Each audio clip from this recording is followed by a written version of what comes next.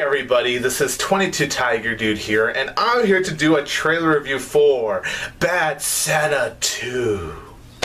Now, I have to do this trailer review because, honestly, if you guys have seen my movie review that I did with Justin Watches Movies a couple of years ago, I have reviewed the first Bad Santa movie with him.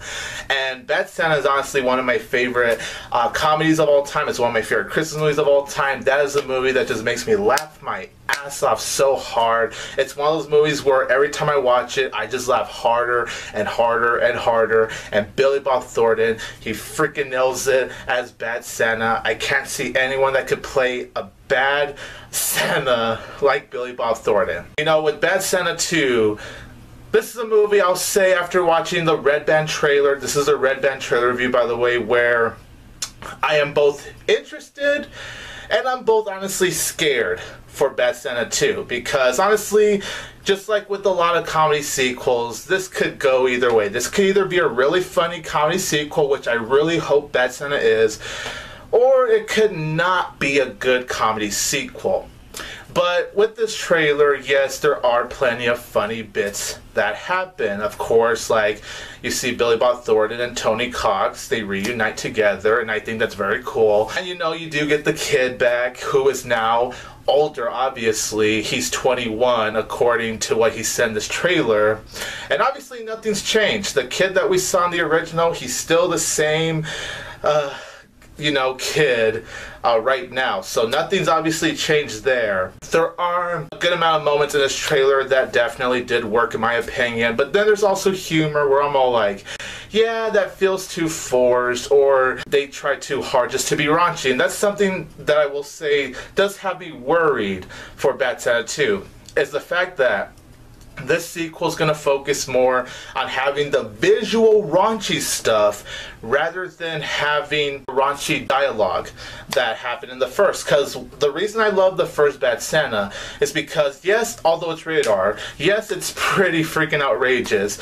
Most of the raunchy stuff in that film comes from what comes out of Billy Bob Thornton's mouth or Tony Cox's mouth. Even here and there, Bernie Mac, which, you know, rest in peace to Bernie Mac, he obviously won't be in the sequel.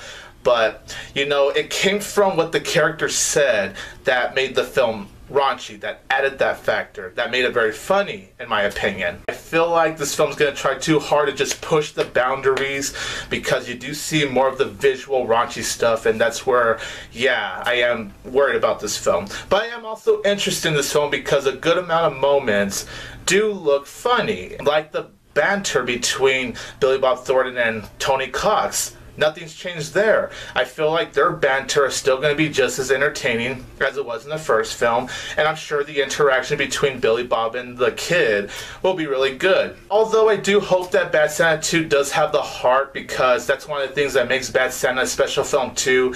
Yes, it's an R-rated film, but it's an R-rated film that has heart. And I hope Bad Santa 2 does have that heartwarming stuff. Although, if the heart isn't in Bad Santa 2, then I won't be surprised. But I just hope, just like with the first film, we will get some heart in this film. One thing I will say about Bad Santa 2 that also has me really iffy on it is honestly the cinematography.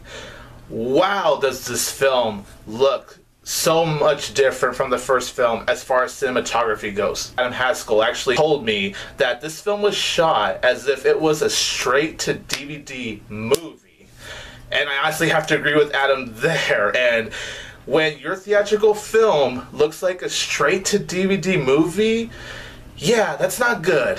So that's definitely something I have to say I wasn't too big of a fan of, is Bad Santa's 2 cinematography. And I hope once I do see the movie that the cinematography can definitely just be much more improved from there. You know, I think that's all I have to say regarding Bad Santa 2. Honestly, you guys, I'm both interested in it and I'm both worried about it. So yeah, I'm gonna go into this film very cautiously.